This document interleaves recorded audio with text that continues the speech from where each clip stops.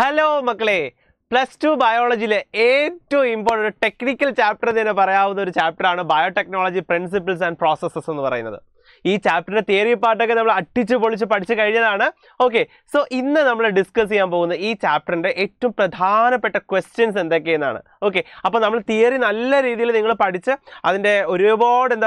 technical technology biology technological aspect actually biotechnology so difficulty portions ഒക്കെ ഇങ്ങട് അങ്ങടൊക്കെ ഉള്ള ഒരു സംഭവമാണ് ഈ ചാപ്റ്റർ എന്ന് പറയുന്നത്. പക്ഷേ നിങ്ങൾ ഇപ്പോൾ നല്ല രീതിയിൽ അത് പഠിച്ച് കംപ്ലീറ്റ് ചെയ്ത് കാണും. ഈ ചാപ്റ്ററിന്റെ ഏറ്റവും പ്രധാനപ്പെട്ട ക്വസ്റ്റ്യൻസ് ആണ് നമ്മൾ ഇപ്പോൾ ഡിസ്കസ് ചെയ്യാൻ പോകുന്നത്. തുടങ്ങാം മക്കളെ. റെഡി. ഫസ്റ്റ് ക്വസ്റ്റ്യൻ എന്ന് പറയുന്നത് the first restriction endonuclease enzyme isolated is ആദ്യത്തെ restriction endonuclease ന്റെ പേര് എന്താണ് ചോദ്യം. എല്ലാ മക്കൾക്കും അറിയായിരിക്കും അതിന്റെ പേര് hind 2 എന്നതാണ്. നമ്മുടെ ഹീമോഫിലസ് ഇൻഫ്ലുവൻസിൽ നിന്നും നമ്മൾ ഐസൊലേറ്റ് ചെയ്തെടുത്ത hind 2 ആണ് ആദ്യത്തെ restriction endonuclease. കേട്ടോ മക്കളെ, മറക്കരുത്. സ്ഥിരം വരുന്ന ഒരു one word question ആണത്. Second question. ORI stands for ORI എന്ന് പറയും നമ്മൾ ORI എന്ന ഷോർട്ട് ഫോമിൽ വിളിക്കുന്നത്. അതെന്താ ആള്? യെസ്, ഒറിജിൻ ഓഫ് റെപ്ലിക്കേഷൻ എന്ന് പറയും അല്ലേ. അതുണ്ടെങ്കിൽ മാത്രമേ ഒരു പ്ലാസ്മിഡിന് സ്വന്തമായിട്ട് ഒരു കോപ്പിയൊക്കെ ഉണ്ടാക്കിയെടുക്കാൻ സാധിക്കൂ. സോ ഏറ്റവും ഇമ്പോർട്ടൻ്റ് ഒരു പോർഷൻ ആണ് ഒറിജിൻ ഓഫ് റെപ്ലിക്കേഷൻ എന്ന് പറയുന്നത്. Next question. The recognition sequence of echo R1 is. Echo R1 മക്കൾക്ക് അറിയാലോ. echo R1 എന്ന് പറയുന്നത് വളരെ ഇമ്പോർട്ടൻ്റ് ആയിട്ടുള്ള റെസ്ട്രിക്ഷൻ എൻസൈം ആണ്. അതിൻ്റെ recognition sequence നിങ്ങൾക്ക് അറിയാലോ. എല്ലായിടത്തും അല്ല, ചില പർട്ടിക്കുലർ സീക്വൻസിൽ മാത്രം, പർട്ടിക്കുലർ പോയിന്റ്സിൽ മാത്രമേ നമ്മുടെ ഈ റെസ്ട്രിക്ഷൻ എൻസൈംസ് എന്തുണ്ടാക്കുള്ളൂ? കട്ട് ഉണ്ടാക്കത്തുള്ളൂ. ആ കട്ട് ഉണ്ടാക്കുന്ന സ്പെസിഫിക് സീക്വൻസുകളെയാണ് നമ്മൾ recognition sequence എന്ന് വിളിക്കുന്നത്. ആ recognition sequence echo R1ൻ്റെത് ഏതാണ് എന്നാണ് ചോദ്യം. അതിൻ്റെ ആൻസർ GAATTC. തിരിച്ച് താഴെ രണ്ടാമത്തെ സ്റ്റാൻഡ് എങ്ങനെ എഴുതും? ഇതേ സാധനം തിരിച്ചെഴുതിയാൽ മതി. അങ്ങോട്ടും ഇങ്ങോട്ടും വായിച്ചാൽ ഒരുപോലെയുള്ള സീക്വൻസ് നമ്മൾ എന്താ വിളിക്കുന്നത്? പാലൻഡ്രോമിക് സീക്വൻസ് എന്ന് പറയും അല്ലേ. സോ റിക്കഗ്നീഷൻ സീക്വൻസുകളെല്ലാം തന്നെ പാലൻഡ്രോമിക് ആണ്. സോ അങ്ങോട്ടും ഇങ്ങോട്ടും ഒരു എന്താ പറയുക, നമ്മൾ ഈ ഇമ്പോസിഷൻ എഴുതുന്നത് പോലെ 2 പ്രാവശ്യം എഴുതി കഴിഞ്ഞാൽ ആൻസർ ആയി മക്കളെ. സോ ഇതാണ് ഇതിൻ്റെ answer. Next question. Expand PCR. വളരെ വളരെ വളരെ ഇമ്പോർട്ടൻ്റ് ആയിട്ടുള്ള നമ്മൾ കൊറോണ ഒക്കെ വന്ന സമയത്ത് ഒരുപാട് കേട്ടിട്ടുള്ള ഒരു വാക്കുകൂടിയാണ് PCR ടെസ്റ്റ് എന്നൊക്കെ പറഞ്ഞിട്ട്. സോ PCR ഫുൾ ഫോം എന്താണ്? Polymerise chain reaction. അതാണ് PCR എന്ന് പറയുന്നത്. സോ PCRന്റെ വളരെ ഇമ്പോർട്ടൻ്റ് ആയിട്ടുള്ള സെക്ഷനാണ് PCR എന്ന് പറയുന്നത്. നമുക്ക് ഒരുപാട് ക്ലോൺ ചെയ്ത് ഒരുപാട് കോപ്പീസ് എടുക്കാൻ നമ്മളെ സഹായിക്കുന്ന ഒരാളാണ് PCR. ഒപ്പം അറിയാലോ, അസുഖങ്ങളുടെ ഡയഗ്നോസിസിൽ പോലും ഇപ്പോൾ നമ്മൾ PCR യൂസ് ചെയ്യുന്നുണ്ട്. സോ വളരെ ഇമ്പോർട്ടൻ്റ് ആയിട്ടുള്ള ഒരാൾ തന്നെയാണ് PCR എന്ന് പറയുന്നത്. ഇനി നെക്സ്റ്റ് ക്വസ്റ്റ്യനിലേക്ക് കടക്കുന്നത് അഗെയിൻ PCR ബേസ്ഡ് ക്വസ്റ്റ്യൻ തന്നെയാണ്. Nowadays PCR have many applications. Okay, so PCR ഒരുപാട് applications ഉണ്ട്. What are the steps in PCR? Explain. Okay, PCR എന്ന് പറയുന്നത് polymerase chain reactionലെ സ്റ്റെപ്പുകൾ ഏതൊക്കെ? മക്കളെ, ഇത് വളരെ ഇമ്പോർട്ടൻ്റ് ആയ ഫിഗർ ബേസ്ഡ് ക്വസ്റ്റ്യൻ കൂടിയാണ്.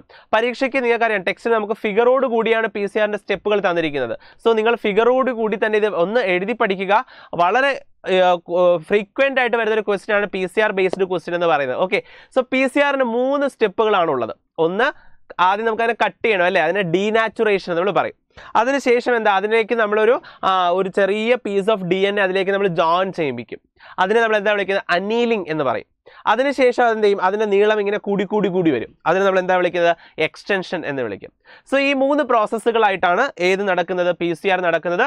3 സ്റ്റെപ്പുകൾ ഏതൊക്കെയാണ്? ഒന്ന് ഡീനാച്ചുറേഷൻ, രണ്ടാമത്തേത് അനീലിംഗ്, മൂന്നാമത്തെ സ്റ്റെപ്പ് എക്സ്റ്റൻഷൻ. ഈ 3 സ്റ്റെപ്പുകളാണ് PCRനുള്ള ഏറ്റവും പ്രധാനപ്പെട്ട 3 സ്റ്റെപ്പുകൾ. ഓക്കെ, ഇതിൻ്റെ എക്സ്പ്ലനേഷൻ കൂടി കൊടുക്കുക. എന്താണ് ഡീനാച്ചുറേഷൻ? അതായത് അതിനകത്തുള്ള ഹൈഡ്രജൻ ബോണ്ടുകളെ നമ്മൾ ബ്രേക്ക് ചെയ്ത് 2 സ്റ്റാൻഡുകളെ 2ആയി മാറ്റുന്നതിനെയാണ് നമ്മൾ എന്ത് വിളിക്കുന്നത്? ഡീനാച്ചുറേഷൻ. ദെൻ അത് കഴിഞ്ഞിട്ട് അനീലിംഗ്, നമ്മളൊരു പ്രൈമർ അതിലേക്ക് ജോയിൻ ചെയ്യിപ്പിച്ചിട്ട് അതിൻ്റെ ജോയിൻ ചെയ്യിപ്പിക്കുന്നതിനെയാണ് നമ്മൾ എന്ത് വിളിക്കുന്നത്? ഒരു സ്മോൾ പീസ് ഓഫ് DNA അതിലേക്ക് ഹൈബ്രിഡൈസ് ചെയ്ത് ചേർക്കുക അല്ലെ, അതിനോട് ചേർത്ത് വിടും. അതിനെയാണ് എന്ത് വിളിക്കുന്നത്? അനീലിംഗ് എന്ന് വിളിക്കുന്നത്.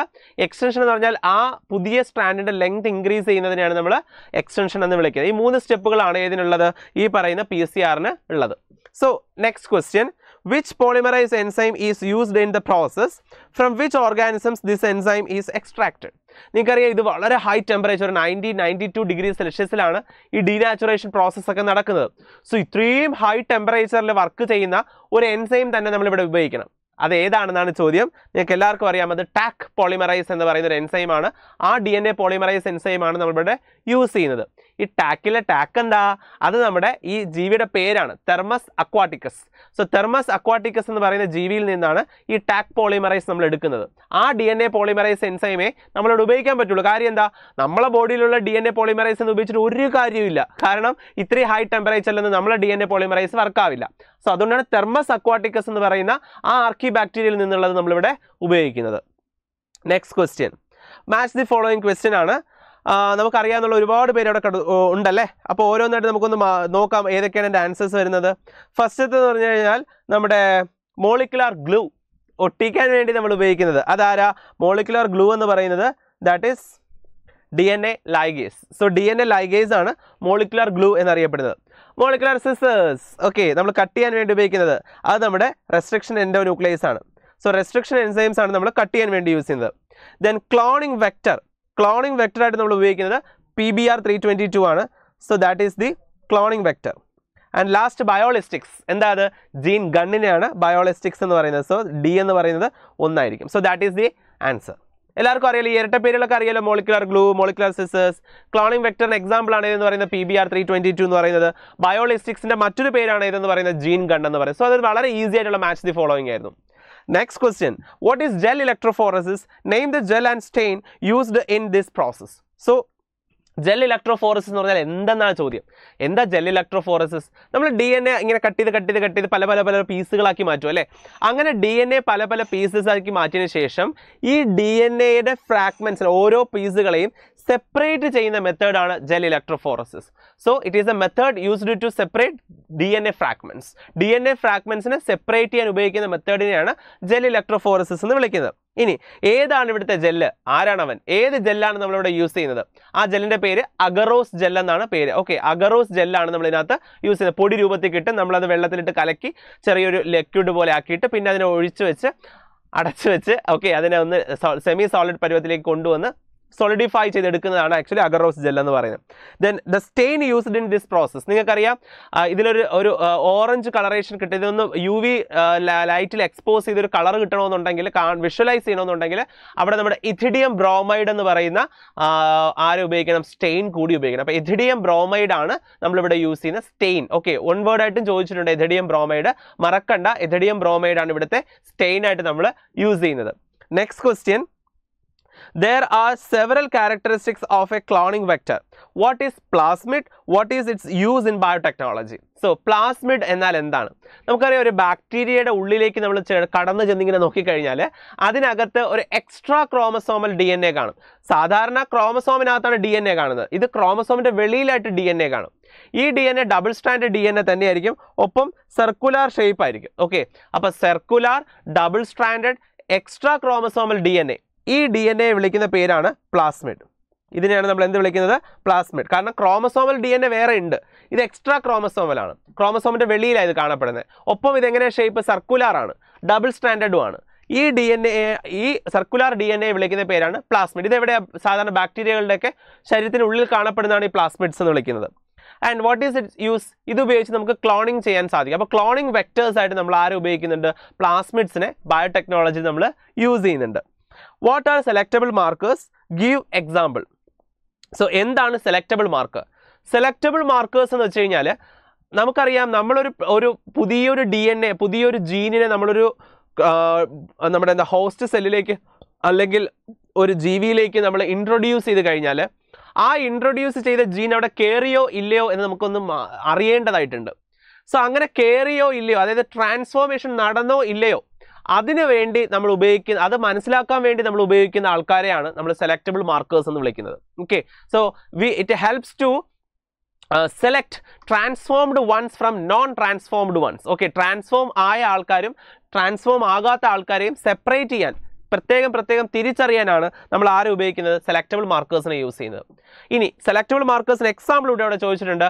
അതിന് ടെട്രാസൈക്ലിൻ റെസിസ്റ്റൻസ് ഒരു എക്സാമ്പിൾ ആണ്, ആംബിസിലിൻ റെസിസ്റ്റൻസും മറ്റൊരു എക്സാമ്പിൾസ് ആണ്. സോ 2 എക്സാമ്പിൾസ് നമുക്ക് പഠിക്കാനുണ്ട്. ആ രണ്ടിലേതെങ്കിലും ഒന്ന് എഴുതിയാലും നിങ്ങൾക്ക് അവിടെ മാർക്ക് കിട്ടും. Now the last question, restriction enzymes are widely used in biotechnology. Name the 2 kinds of restriction enzymes. Restriction enzymes പല ടൈപ്പ് ഉണ്ട്, പ്രധാനമായിട്ട് 2 ടൈപ്പ്. ഏതൊക്കെയാണ് ആ 2 ടൈപ്പ്? ഒന്ന് എക്സോന്യൂക്ലിയസ്, ഒന്ന് എൻഡോന്യൂക്ലിയസ്. എക്സോന്യൂക്ലിയസ് എന്ന് വെച്ചാൽ DNA അറ്റത്ത് കട്ടുണ്ടാക്കുന്നവരാണ്. എൻഡോന്യൂക്ലിയസ് ഉള്ളിലേക്കായിരിക്കും കട്ടുണ്ടാക്കുന്നത്.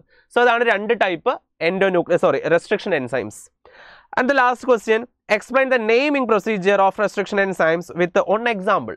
Okay, so ഇവിടെ ചോദിച്ചിരിക്കുന്നത് എങ്ങനെയാണ് റെസ്ട്രിക്ഷൻ എൻസൈംസിന് പേരിടുന്നത്. ഓക്കെ, നോമൻക്ലേച്ചർ നമ്മൾ പറയാറില്ലേ, പേരിടൽ ചടങ്ങ്, ഒരു കൊച്ചിന് പേരിടുന്നത് പോലെ നമ്മുടെ റെസ്ട്രിക്ഷൻ എൻസൈംസിന് എങ്ങനെയാണ് പേരിടുന്നത്? പേരിടുന്നതിന് ഇങ്ങനെയാണ് ഓർഡർ. ആദ്യത്തെ ലെറ്റർ എന്ന് പറയുന്നത്, ഫസ്റ്റ് ലെറ്റർ എന്ന് പറയുന്നത് ആ ജീവിയുടെ ജീനസ് നെയിം ആയിരിക്കും. സെക്കൻഡ് ആൻഡ് തേർഡ് ലെറ്റർ എന്ന് പറയുന്നത് അതിൻ്റെ സ്പീഷീസ് നെയിം ആയിരിക്കും. ദെൻ അത് കഴിഞ്ഞിട്ട് നമ്മൾ അതിൻ്റെ സ്ട്രെയിൻ നെയിം ഏതാണെന്നുള്ളത് എഴുതും, ഏത് സ്ട്രെയിൻ ആണെന്നുള്ളത്. ലാസ്റ്റ് നമ്മൾ എഴുതുന്നത് അതിൻ്റെ ഓർഡർ ഓഫ് ഡിസ്കവറി ആയിരിക്കും. ഇപ്പോൾ ഉദാഹരണം എടുക്കുകയാണെങ്കിൽ നമുക്ക് ഏറ്റവും ഇമ്പോർട്ടൻ്റ് അറിയാവുന്നതാണ് എക്കോ R1 എന്ന് പറയുന്നത്. Okay, echo R1. സോ ഇതിൽ E stands for എസ്റ്ററൻഷ്യ, CO stands for coli. അപ്പോൾ ഈ കൊളൈ എന്ന് പറയുന്നതിൻ്റെയാണ് എസ്റ്ററൻഷ്യ കൊളൈ ആണ് ആക്ച്വലി ഈ കോ എന്ന് കിടക്കുന്നത്. R എന്ന് പറയുന്നത് RY13 എന്ന് പറയുന്നതിൻ്റെ സ്ട്രെയിൻ നെയിമാണ്. ആൻഡ് 1 എന്ന് പറയുന്നത് order of discovery. So first discovered ആയതുകൊണ്ട്, അല്ലെങ്കിൽ ഫസ്റ്റ് ഐസൊലേറ്റഡ് ആയതുകൊണ്ടാണ് അതിന് നമ്മൾ എക്കോ R1 എന്ന് പേര് കിട്ടിയത്. സോ ഈ രീതിയിലുള്ള ക്വസ്റ്റ്യൻസ് ആയിരിക്കും ഈ ചാപ്റ്ററിൽ നിന്ന് ചോദിക്കുന്നത്. വളരെ സ്പെസിഫിക് ആയിട്ട് തന്നെ ഈ ചാപ്റ്റർ പഠിക്കുക. നല്ല ചാപ്റ്ററാണ്, മാർക്ക് സ്കോർ ചെയ്യാൻ പറ്റിയ ചാപ്റ്ററാണ്, ടെക്നിക്കൽ ആയിട്ടുള്ള ചാപ്റ്റർ കൂടിയാണ്. അപ്പോൾ നല്ല രീതിയിൽ പഠിച്ച് അടിപൊളിയായിട്ട് മാർക്ക് സ്കോർ ചെയ്യുക. അപ്പോൾ ഇന്നത്തെ ക്ലാസ് ഞാൻ ഇവിടെ വെച്ച് നിർത്തുകയാണ്. സൈലം എന്നും നിങ്ങളോടൊപ്പം തന്നെ ഉണ്ടാകും, അതുകൊണ്ട് സൈലത്തിനോടൊപ്പം നിങ്ങളും ഉണ്ടാകുക. ഐ ആം ഡോക്ടർ മനോ. By for now.